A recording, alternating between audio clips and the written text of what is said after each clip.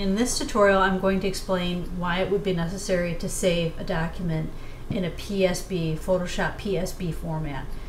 PSB stands for Photoshop Big, and it's for large document sizes, images, especially high resolution images that exceed 100 inches tall or wide, or 30,000 pixels tall or wide, or 2 gigabytes in size. So I have my effects in place, and I'm going to save this as a Photoshop document.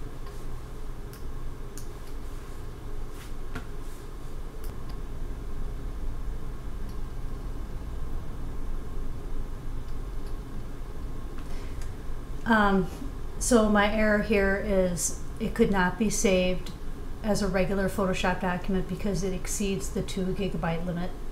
So even if your document, you think it might be close, it might be wise to save it in this large document format. It's here in Save As. So most effects will be preserved in this format, so it's pretty widely used for large scale projects like retractable banners, etc., which is what this is.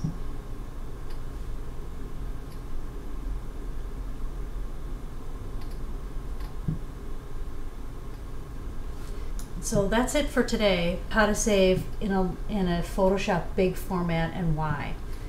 Please like if you learned something. Thank you for watching.